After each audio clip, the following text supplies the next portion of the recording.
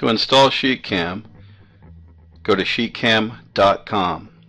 Once there, click on the Downloads button and download the latest stable version. Once downloaded, run the installer. This is the first screen you'll see. Click Next. This is the default directory it'll be installed in. Click Install. Check Create a Desktop Shortcut. Uncheck Run SheetCAM TNG. We don't want to run it just yet. That completes the installation. Next, we'll set up SheetCAM.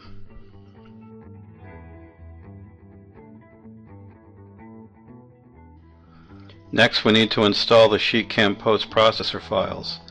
You can find your post files on the CNC machine in My Documents in a folder called TrueCut Setup Master.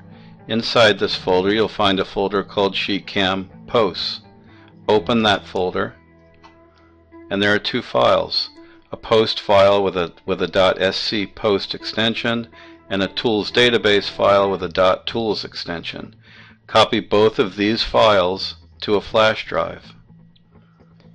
In the same TrueCut Setup Master folder, there's a folder called Licenses.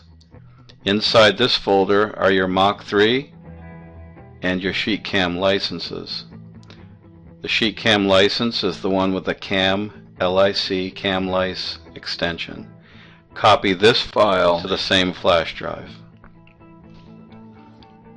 Once you have the post files copied to a flash drive, insert that flash drive into the computer that you're trying to install SheetCAM on.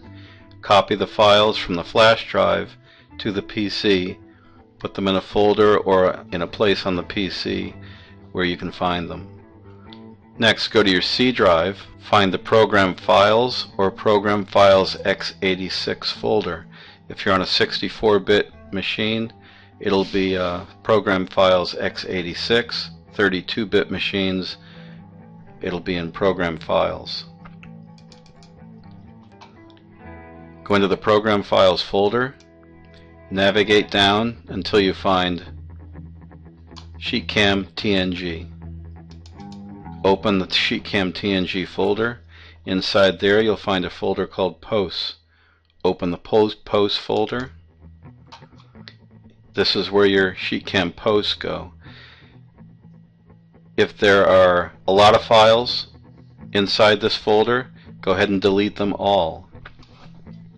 After deleting those files, find the post folder that you copied from the flash drive over to your PC and paste it into this folder.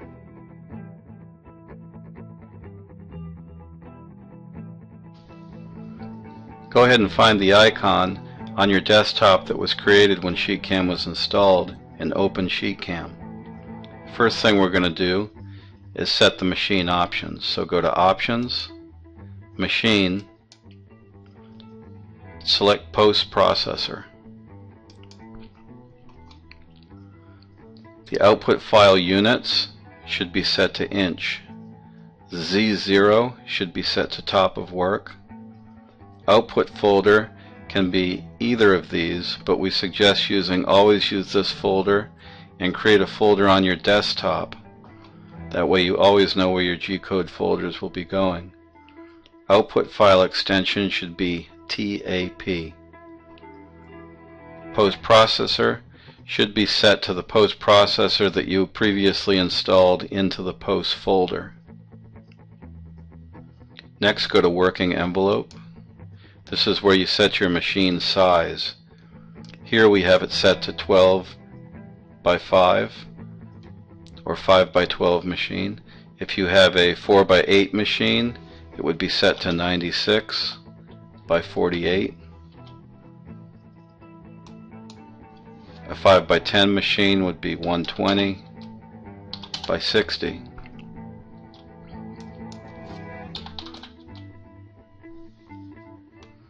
Go ahead and click on Table Display and set that to the same size. Your origin on both Working Envelope and Table Display should be set to lower left. Select the lower left radio button. Next, go to Machine Type. Make sure that Jet Cutting is selected. Click OK.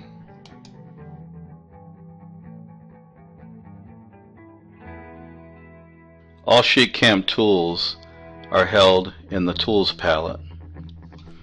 To load the Tools palette, first click the New Tool icon. If Automatically Generate Name is checked, uncheck it. Click OK. Next, go to File, Open Toolset. A file dialog box opens. Navigate to the .tools file that you saved from your flash drive. Double-click on the .tools file.